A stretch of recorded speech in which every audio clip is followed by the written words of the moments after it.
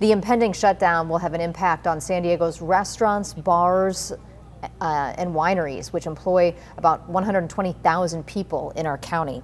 ABC 10 News reporter John Horn explains why this round is hitting workers and business owners especially hard.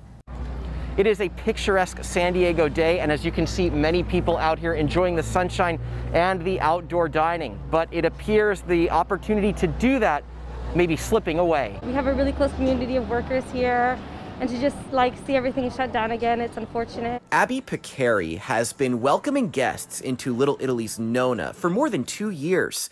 She knows that by Monday, she could be out of a job. Technically, yeah, and I'm just a student, so I'm just home doing school, with no job. Piccari is a full-time student at San Diego State, hostessing to save up to eventually move out of her parents' house.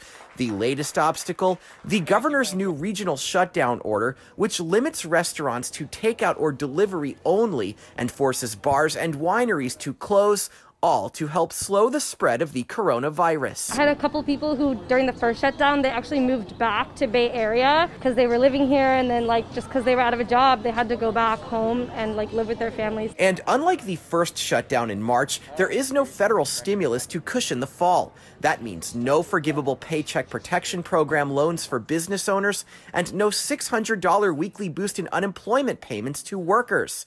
Restaurants left to do what they can to make it through. Of course, we're still open for takeout, so if you want to do that, that's always an option for you. But there aren't likely enough takers to keep jobs, or at least hours, from being cut. John Horn, ABC 10 News. And these new restrictions will last at least 3 weeks. That is the minimum.